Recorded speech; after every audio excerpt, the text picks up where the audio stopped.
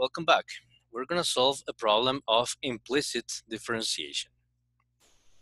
Okay.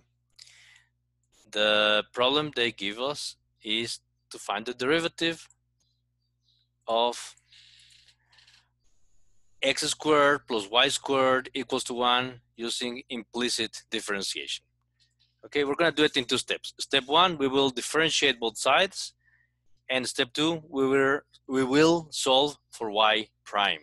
Okay, when we differentiate both sides, the derivative of x squared is 2x. It's always the derivative with respect to x. When you take the derivative of y squared, you will have 2y times y prime, because y is a function and y prime is the derivative of y with respect to x. When you take the derivative of a constant, you will have 0, of course.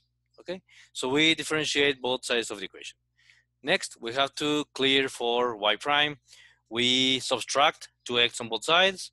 We divide both sides by 2y, and you simplify by dividing 2 divided by 2. And the final answer is y prime is equal to negative x over y. This is the result. This is the derivative of y with respect to x. Okay, let's review the process really quick. Number 1, step 1, differentiate both sides with respect to x. When you have the derivative of y with respect to x, you have y prime. And then you clear for y prime. You leave the terms of y prime on one side. If you have to factor, you factor, you divide, and you got it. All right, this is it. Thank you so much. Let us know if you have any questions. Goodbye.